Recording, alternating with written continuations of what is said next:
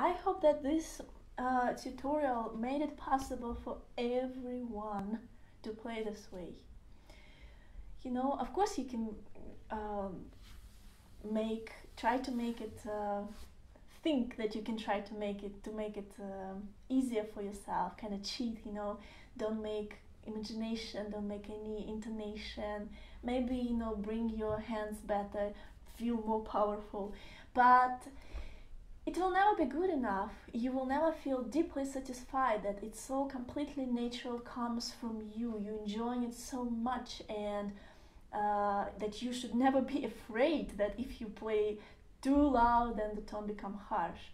So, you know, it's kind of when you scale, you know, taking the short way, or really spend maybe half an hour work on this and fix it once and forever, but feel very, very good inside. So I would choose that variant, you know.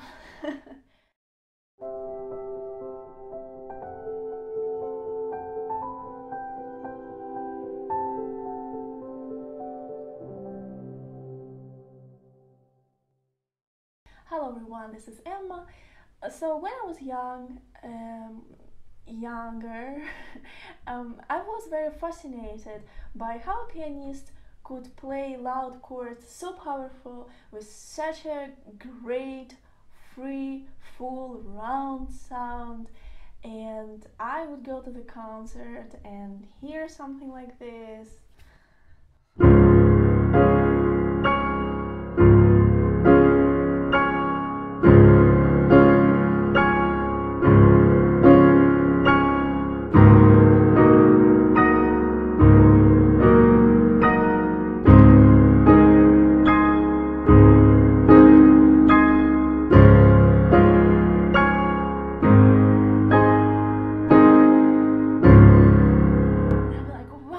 Do this, and I would come home and start trying to play those chords, and it sounded rather like this, I think. I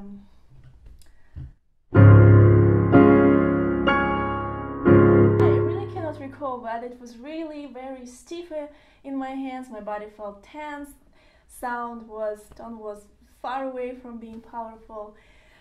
So if you ever wondered how to make your tone more powerful, here is probably the most detailed guide to how to play chords powerful and effortless I ever made. Basically the recipe of powerful tone has 3 ingredients. Hand movements, correct hand movements, imagination and dynamics, intonation and weight. And if you're gonna follow this video, there are gonna be 3 these steps, and I suggest you not to skip any step because each of them is kind of based on the previous step. So, and you can always, you know, pause the video if you need more time to practice each step. Now, in this lesson, there are going to be tons of information today, and I decided that, you know, for the sake of making this video as short as possible and as clear as possible for you to follow, I would read from my iPad all the instructions, and right away I would illustrate them. So in this case, I know that I'm not going to miss anything important to say, and you know, kind of vice versa, I'm not gonna talk too much. So to make today's lesson more fun, I decided to practice it on these opening chords, on this example of chords from Tchaikovsky Concerto. And by the way, I just want to share with you, because I was always surprised that this part most of the time is played this way.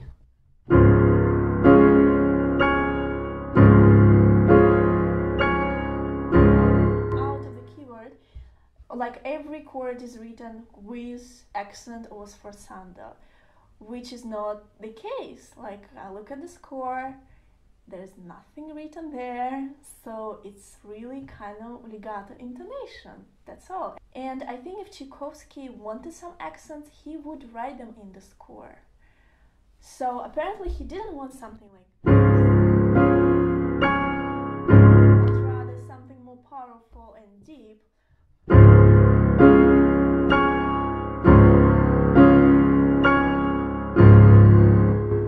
Again, if those imaginary accents come from the place of trying to make chords more powerful, there is really a much better way to do it. So this is what we're going to talk about in this lesson.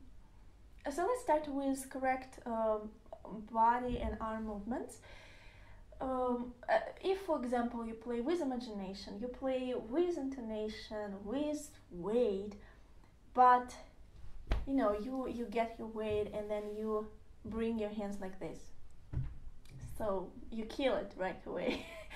Nothing will ever reach your keyboard. Or else you bring it, but then you stop, you prepare your hands, and then again you prevent your weight to transfer to the keyboard. So also, if you play, let's say you bring your hands in the right way, but then you play without any wrist or elbow movement, it would rather sound very harsh. Let me try.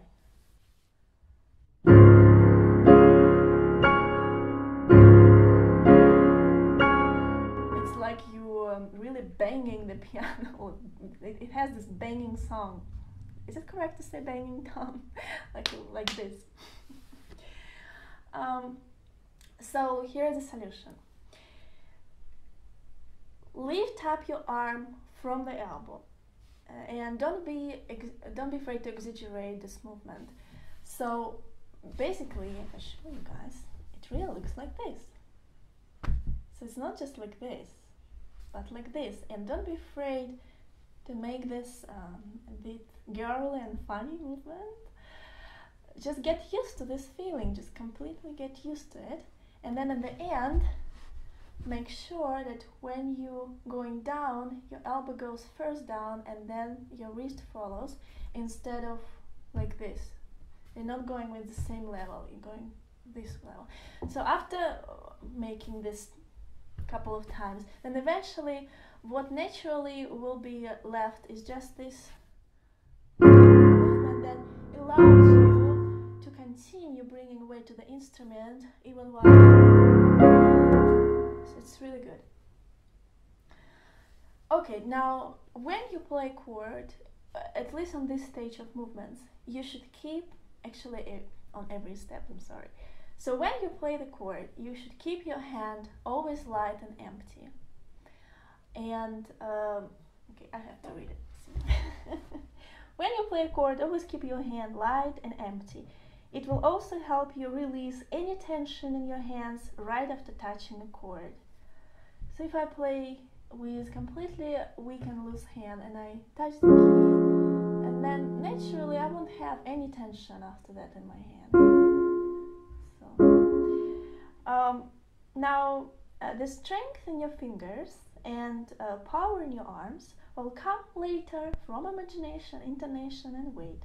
On the other hand, if you force and tense your hand even a little bit, that prevents your hands from producing powerful tone, even if you imagine and intonate. So basically, do not force any touch.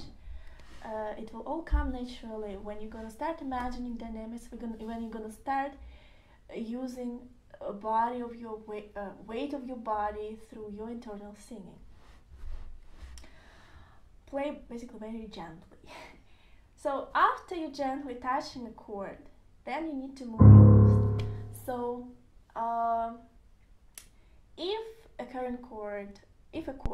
the chord, let's say this chord, is higher than previous chord, then all the movements in our wrist, later in our imagination and singing, gonna be to the right.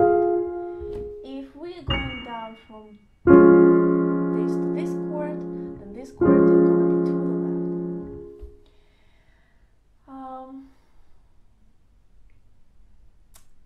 Okay, now when you need to move your wrist, make sure that you let go of the fingers that prevents you from moving. Let's say your hand is quite narrow and you can't really move your wrist. This, for example, thumb wouldn't allow you. Then you should just let go of your thumb, like this. And if you go down, then just let go of your pinky.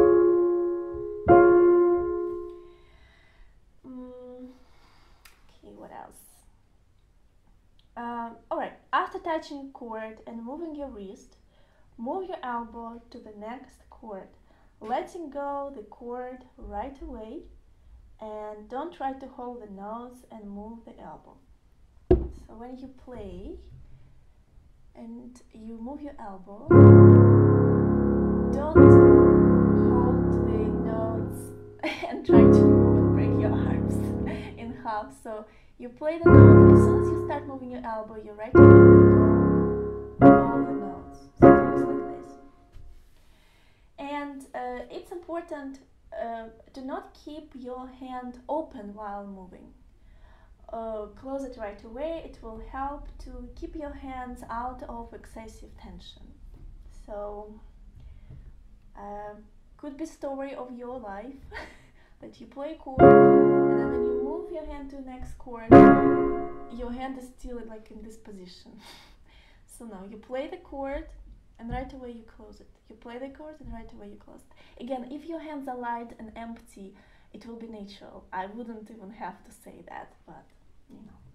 So I'm playing the chord, I move my wrist, and in between chords, my hands are just like this. Now you need to move elbows very quickly and light, even if you play in a slow tempo. So don't, do like this. This is unnatural. You move it right away. Sorry. And if you play in slow tempo, just hanging here, and then you play next time. And also try to move your elbow as much as possible. So don't just make a little bit of movement. Really big, like, again, if I show from this angle, it's like this. Left, right, left, right. That's big. Alright. And again, just want to say a couple of words about the extreme chords. When you play first chord, your wrist would go to the left and your elbow would go to the right. And when you play the top chord, wrist to the right and elbow to the left. Okay? And so lastly, when you move your wrist, you move your elbow, then also move your torso. It's very important to move your torso when you go, through the whole keyboard. Maybe not through the whole octave, but the whole keyboard for sure. So I'm playing wrist, elbow, torso, wrist, elbow, wrist, elbow, torso, wrist, elbow, wrist, elbow, torso. That's what's going on in my mind. Okay, so now let's quickly review what we have learned so far. Light hands, bring hands to the keyboard from the elbow, start playing right away. Gently touch the key. After that, move your wrist right away, let go of the fingers that hold on, that prevents you from moving. Move your elbow and torso, light and quickly with a big movement.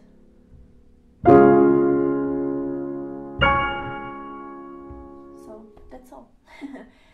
And when you play on this stage, I just want to say, don't try to control the evenness of your fingers, I would say, somehow, because we are not there yet. We will control fingers naturally through our imagination and probably even through intonation.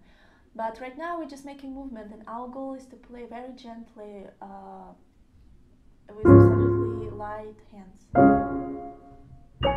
just like this. And I would suggest to stick with this step maybe for a couple of days till you get all movements kind of solid in your system, and then you can move on and add other layers. Now let's go to imagination. So let's say we have another story here. Now we're gonna make all the movements but we're gonna lack of imagination. And as you can see, I will show you right now, it would look a little bit superficial, like your playing would be shallow, empty inside. You will feel it. Of course, I'm gonna try to play, let's say I have no knowledge about imagination, so I'm just gonna try to play it loud. That's all. Nice movements, loud playing. Okay, how this?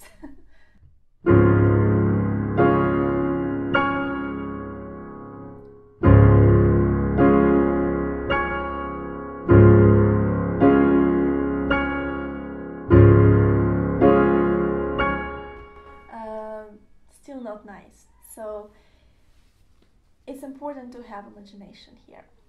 So basically on this step we're gonna upload to our mind all 4 or eventually 7 or 8 notes of the chords, so that will control our fingers while playing. And a couple of days ago I made this video that if you have problems with imagining, let's say, string group of instruments or any 3-dimensional sound, like sound texture for example, then you can just stick with imagining the pitch, basically the height of the notes. So when you sing it, you kind of can feel it. It's like it gives an imprint to your mind. It's like a light sound print, you know, in your mind. You can feel it, and that's what we can work with. That's enough. So we can start with 1 note at a time. So you play it, you sing it to the left, you imagine right away, and then you touch it again gently with absolutely light hand. Again, naturally you will release all the tension after touching the key if you play this way. And you sing next one. Imagine play. Imagine. Now this one is too low for me, so I'm gonna sing higher again. But that's what you should do as well. You should sing in your comfortable octave, but try to imagine it in the right octave when you imagine it. I think you should be able to do that. And then you work the same way with the left hand. And after that, try to imagine 2 notes at once. So again, you play 2 notes, and again, if the chord is going, if the notes in the chord are to the left, you should start singing and imagining from the top note. That's what you will get here. For example, in this chord, the notes are all to the right. You will start from the low note. Okay, that's important. All right, so you play, you sing, you imagine. You sing faster, you imagine. You sing faster, you imagine. So when you get to imagine it very with 0 time between notes, and you just play them. Then you work the same way with 3 notes.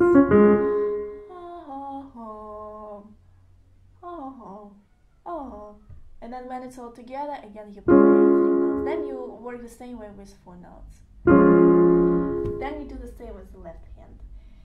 And the last step would be imagining the same way both hands. So in your imagination, you're going this way. And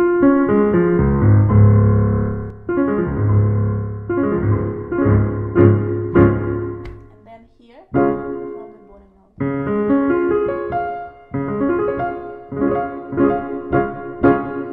All of this in your imagination.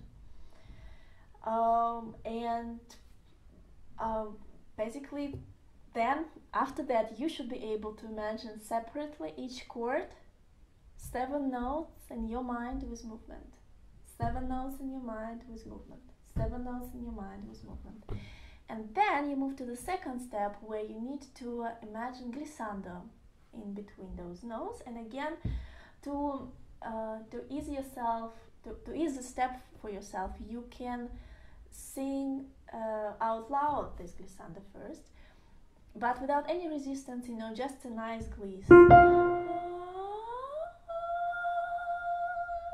And if, for example, you sing as the first note, remember the first note to the left, it's kind of funny because the first note to the left and then the next note to the right, so your glissando would look this way. and from the top down. So sing it a couple of times, and then it would be easy for you to imagine. And if you imagine, let's say both hands, together, a couple of chords, it feels for me like you're making a stroke with a wide brush, when you paint, and then your colors, you have like 7 colors, and they're all mixed, and you just make this. That's how it feels like for me. Okay. So when you're gonna play with imagination, again, we haven't touched dynamics yet, so it's just a pitch. You should follow this order. So imagine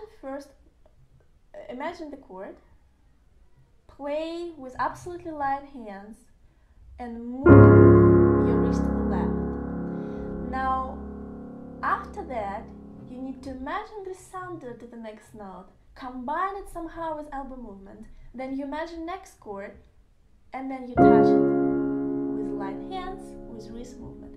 Then you imagine glissando, move elbow, imagine next note, you touch it. So this is the order. Again, you probably notice that with imagination, your fingers will be much better controlled. So if I play,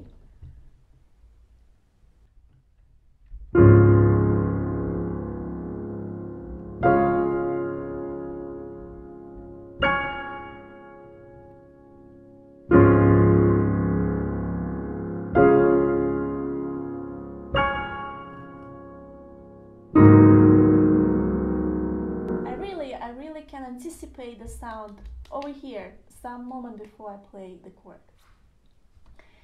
And after that, there will be time to finally add dynamics. And so we will need to imagine the pitch of chords, every basically pitch, all the notes in the chords, very loud. Now you have to imagine it in a huge, well-resonated tone, still with movements and still with glissandos. Because if you, let's say, imagine tone loud, but in a harsh and flat way, like it hits your ears when you would imagine it, then this is what you will get as an outcome while playing. The same hitting touch and hitting tone. So we don't want that. Again, when you're gonna play it, make sure that you play with light hands. I'm gonna say that all the time. And basically, I think you make the same routine as you made just with a pitch, but now you add to your imagination dynamics.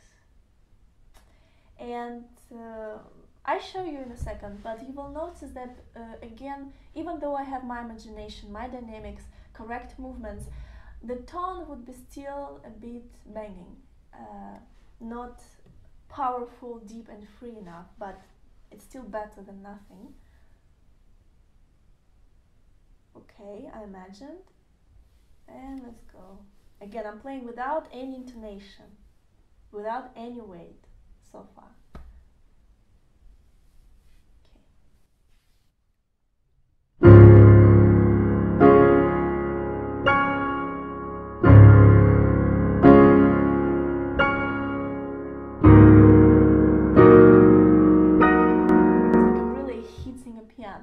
Now we're almost there,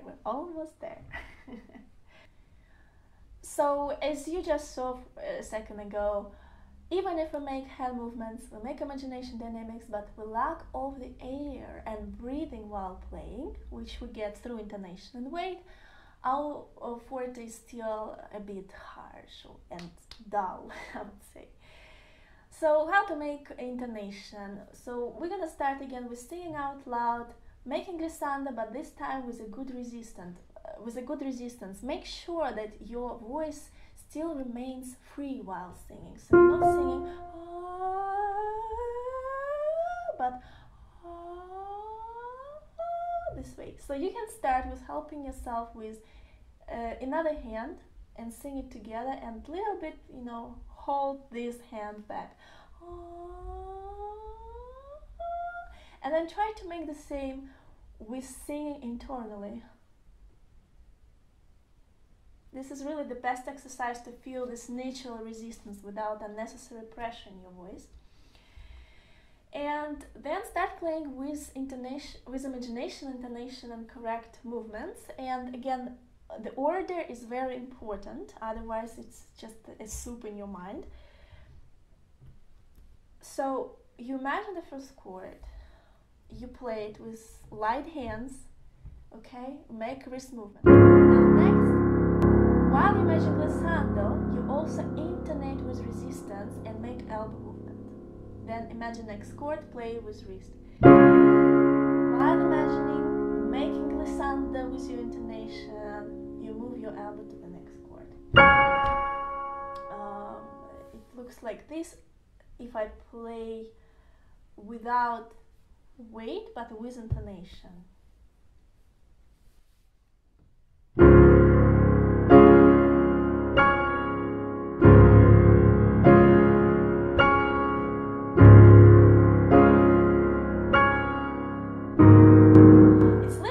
Than without intonation, but still there is not much life going on. It's still a bit like a robot playing, robotic playing.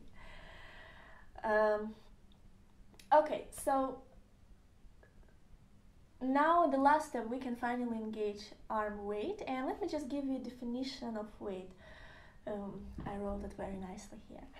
So weight is just a free energy within our body, and it's not a heaviness or pressure in our body. On the contrary, it feels very free, very light, it feels very relaxed. I make this point very important because in my childhood I was somehow confused, I don't know, maybe because of the teaching that I got from one of my private teachers, that, you know, when you play with a weight, you should kind of give more pressure to the key. And I ended up playing and, pressing the key so much that I got some aching, maybe that was even tendonitis, I don't know. Over here I couldn't play it at all. So weight is not a pressure, weight is not a heaviness, it's really opposite. It's like you're just free, you're like soaring somewhere in the universe. It feels very, very free and relaxed. So this is the free energy that we are aiming to find in our body and then transfer to the instrument. So I suggest to start with this simple exercise away from the piano, to feel body weight, to feel transferring it to the keyboard, which is gonna be our knees. So let's take a look. So it's very easy. You're going down, you feel weight over there. You're going up, you feel weight going along through whole your body, like this. And then at the end, you lean a little bit forward and you feel like weight go through your palm to your knees. That's all. Just like this. No pressure. And next step would be start singing as soon as you feel weight over here. So it feels like this. Inhale over here, and then from here, it's like a slide down, you know. When you start feeling it sliding down, you start exhale together with singing, with your intonation.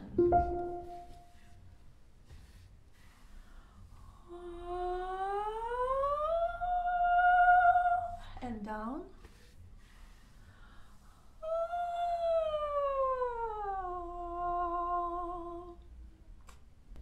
The next step would be do the same in front of the piano. Instead of bending forward, you just lean a little bit. So you substitute it with leaning forward. So you lean forward in the beginning, you gather weight, and then you lean forward again and start singing.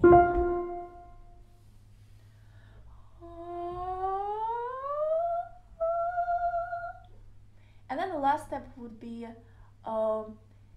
again, substitute singing with playing. So as soon as you feel you start exhaling and ready kind of to sing, instead start lifting up your elbows and arms and start playing. So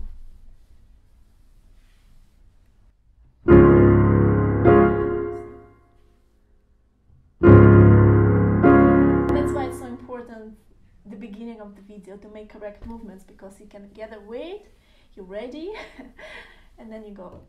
And everything is frozen right away. So the best part of this video, we're finally ready. Again, let's recap very quickly what we've done in today's lesson. So we need to empty our hands, imagine the first chord, all the notes with movement very loud. Then we gather weight, bring arms to the keyboard, playing the first note, move wrist. And then next, making the sound in our intonation, being in this weight area. It's like, you know, as soon as you make this, you establish around yourself different space, different vibrations, so you kind of inside this weight all the time. You never lose it if you connect it to intonation. So here you make glissando, you make imagination, you make weight.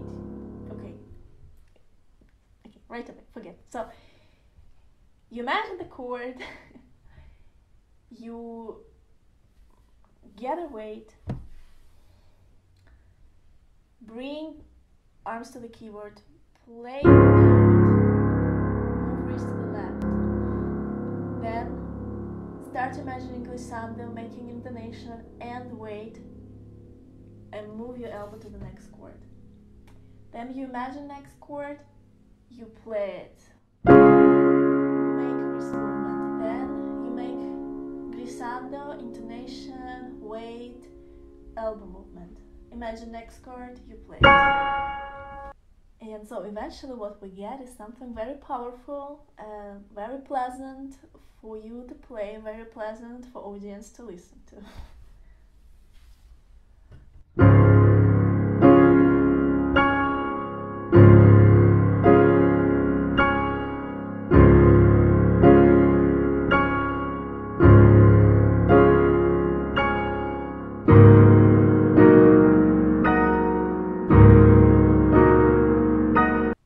Okay, so I guess that's about it for today, and I'll see you soon. Bye bye.